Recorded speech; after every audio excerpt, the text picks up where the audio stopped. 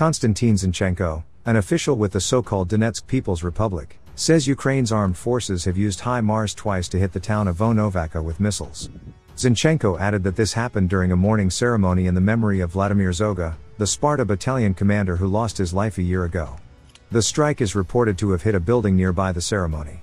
According to unofficial information from Ukrainian side, Russian HQ was hit in occupied Vonovasi. The number of casualties is unknown for now.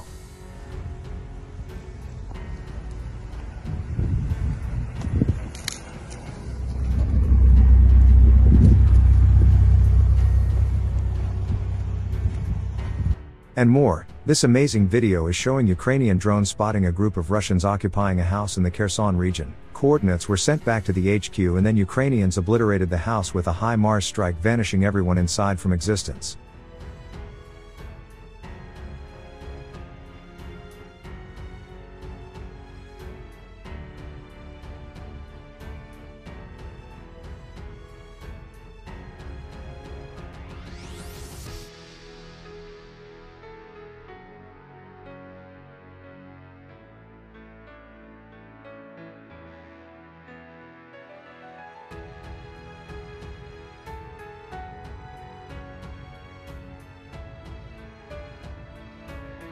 This one here is a command post of the Russian Vostok battalion after the arrival of Himars.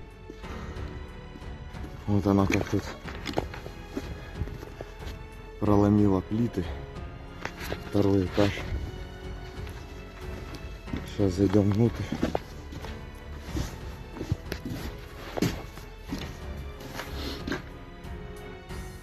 And this is Himars launch from an undisclosed road in eastern Ukraine.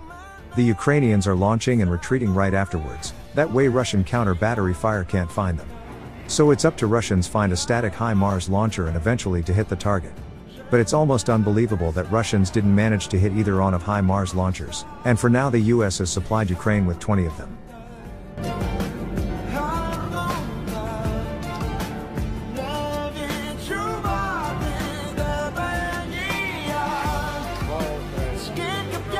We are not counting the inflatable models of equipment that Russia is destroying, which would account for their 1,000th Himars being destroyed.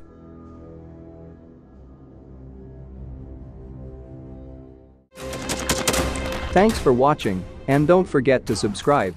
Also, if you want to support Warthog Defense, please become our member and get early access to new videos, exclusive members-only videos, and become administrator in comments section. The membership link is in the description. Every day. We had a guy last week at 6 rescues in 6 days. You know, he's doing the job every day.